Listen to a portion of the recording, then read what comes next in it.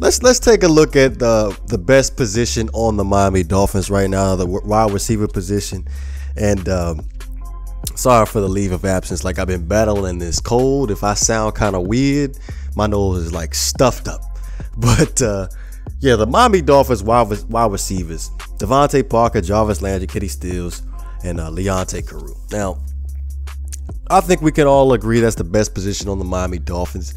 Last year, Jarvis Landry, 94 catches, 1,136 yards, and 4 TDs. Devontae Parker, 56 catches, 744 yards, 4 TDs. Kenny Stills, 42 catches, 726 yards, 9 TDs. And Leonte Carroo, 3 catches, 29 yards, and 1 TD.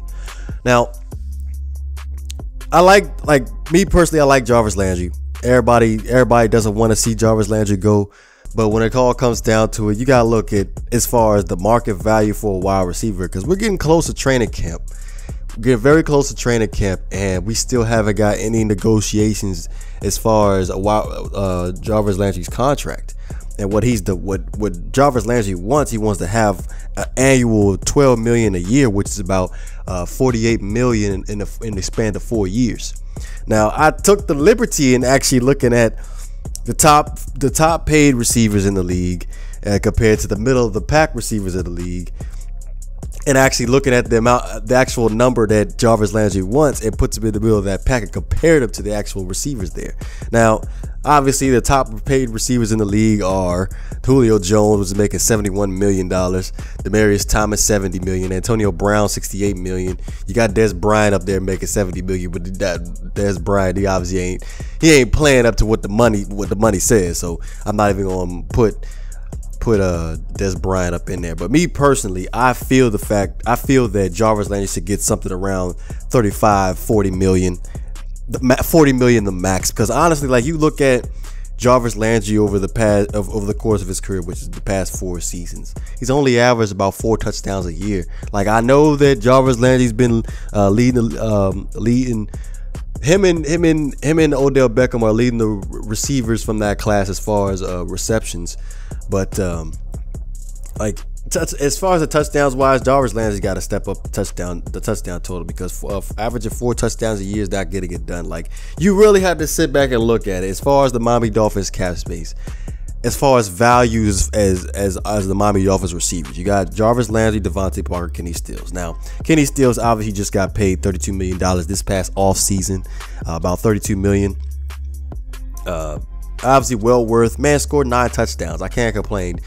Kenny Stills takes the top off the defense. You need to have a safety over the top with Kenny Stills on the field at all times. Devontae Parker, his particular skill set, and it's honestly, like, really the most annoying thing that I hear all the time is the fact that Devontae Parker has to step up. Devontae Parker has to step up.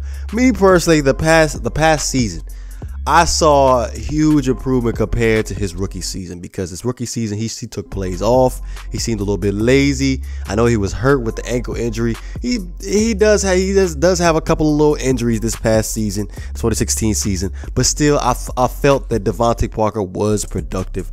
56 catches, 744 yards, 4 touchdowns. I can't complain. You need to have double him all the time too, because he has that ability to jump over a cornerback and take the ball at the highest point. So you look at Kenny Stills, Jarvis Landry, and Devontae Parker. It's obvious that you want to keep Kenny Stills and Devontae Parker if push comes to shove, if we're not able to pay Jarvis Landry, because of the fact that Jarvis Landry's a great player. He's a great player, but when it comes down to it, he's just the odd man out, and that's why I bring in Leonte Carroo. We haven't really seen much from Leonte Carroo, but he has like the same build as Jarvis Landry. I remember in that San Francisco 49ers game where he scored that touchdown. Like, he has the strength to break tackles and move the chains as far as a slot receiver. I like him, but like, looking at it, like, middle of the pack receivers that I compared Jarvis Landry to, if he was to actually get the $40 million.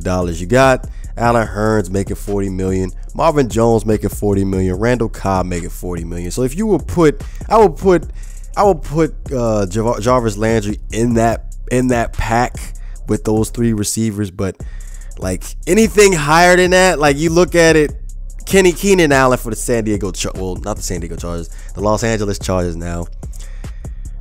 I can't even remember the last time I seen Keenan Allen play. Honestly, he does not deserve $45 million. Doug Baldwin, yeah, for the Seattle Seahawks, I think he does deserve $46 million.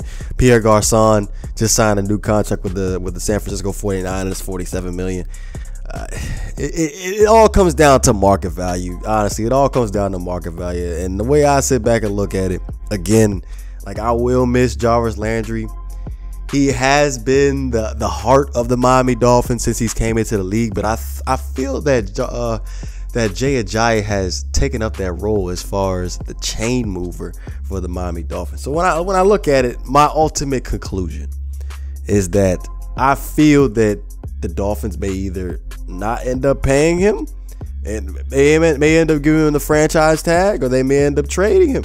And when it comes down to it, because, hey, the odd man out here is Jarvis. I like Devontae Kenny and Devontae Kenny and Jarvis, but Jarvis is the odd man out. But I just wanted to put that out there for a second because of the fact when it comes down, it's a business. It comes down when it's a business, and we don't have the cap space to sit back and afford all that huge $48 million contract that Jarvis wants. So let me know what you guys think. I'm sorry for the long leave of absence. I'm still trying to get over this cold for real. But you know what it is. If you enjoy the content, please don't forget to hit that like and subscribe button. This is GreatOne DeVore. I'm up out of here.